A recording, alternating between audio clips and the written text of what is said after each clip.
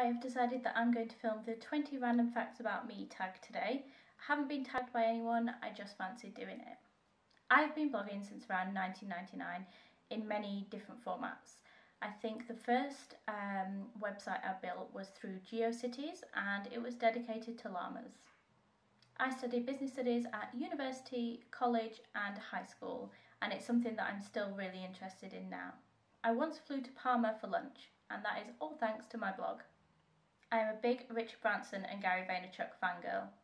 I'm half Persian and I can fully understand Farsi and speak it pretty well. I love supporting independent and small businesses, and that's something I've been into since I was very young. I think it's because my dad was always self-employed, so I always had a lot of respect for small independent shops around where we lived. I've lived in 4 different cities over the last 5 years, and that is Manchester, Sheffield, Cambridge and Norwich. I've also lived in Suffolk during that time as well. I still have my Furby from when I was younger. In 2013 I went to a Blogniks conference where I met Sophie from 1107. I recognised her glasses from her display picture on Twitter, and I think we've spoke nearly every day since then. I have never watched The Goonies. One of my all-time TV shows is Ally McBeal. Apart from the final series, don't bother with that, just watch series 1 to 4 if you haven't already. I love all kinds of hot sauce, Tabasco, Frank's hot sauce, any of them, Nando's, and I especially like independent ones.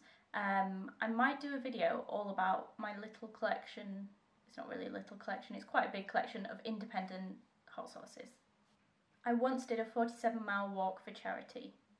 I used to write business ideas in the back of all of my school books, and I've wanted to be self-employed ever since I can remember. On my first holiday abroad with friends, we went to Greece, to Zante, and we forgot to turn our clocks to the correct time.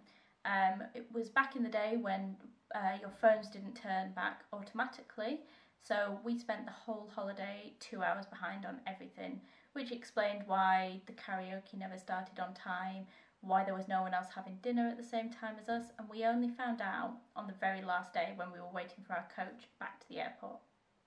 Olives are one of my favourite foods. I used to have an online shop called Indicana where I sold handmade products by my favourite makers from around the UK. Unfortunately it didn't work out, but that's okay because I gave it a go, and I think that is so important to do. If you don't give things a try, you will always wonder what if. And I don't think that's a good way to live. I think you should always give things a go. If you're going to tell me about your business idea, then be prepared for me to be way too enthusiastic. I can't help it.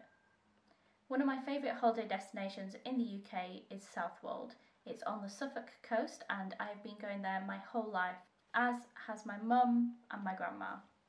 I always look on websites like Boden and wish that the clothes they made for children came in adult sizes too. So there you go, 20 random facts about me. I tag Sophie from 1107 to do this, and Monica from The Travel Hack. Thanks for watching!